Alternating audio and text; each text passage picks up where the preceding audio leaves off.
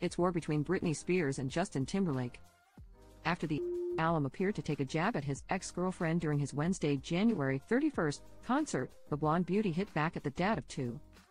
"Someone told me someone was talking about me on the streets," she wrote in a Thursday, February 1st, Instagram upload.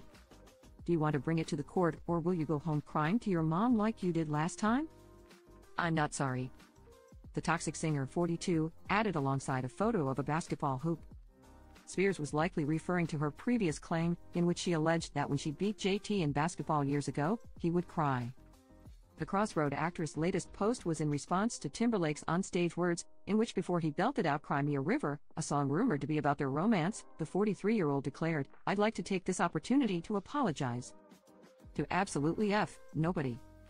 Timberlake made the remark shortly after the mom of two issued a public apology for what she said in her October 2023 memoir. "I want to apologize for some of the things I wrote about in my book.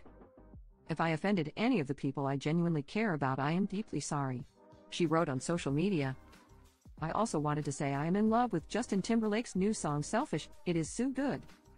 At the time that Timberlake's track premiered, Spears fans pointed out that the Princess of Pop had a 2011 tune with the same name, which is why, out of spite, they made sure the music icon's old track climbed the charts. The former boy band member hasn't directly reacted to the revelations Spears made about their teen romance in her book, many of which he received backlash for. While fans were shocked that the author admitted both herself and Timberlake cheated on each other, many couldn't stop talking about her confession that she had an abortion after getting pregnant with a Rock Your Body singer's baby.